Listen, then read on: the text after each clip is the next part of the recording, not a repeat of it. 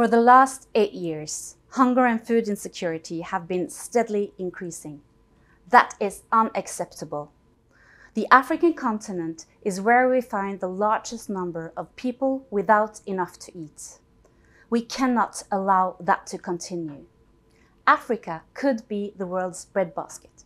Instead, it imports food for more than $40 billion every year. That is $40 billion that could be spent on schools, roads, and hospitals. It's time to reverse this trend.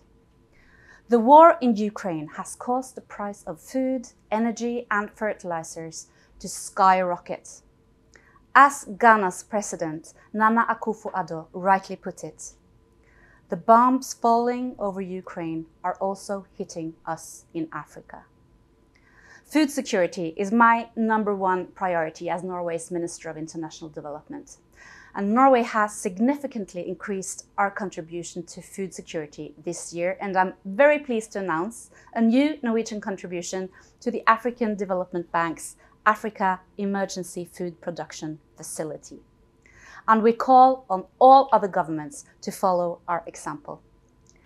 The solution lies in Africa's fields, farms, lakes, and oceans. The African continent must feed itself, and together we can put an end to hunger. Thank you.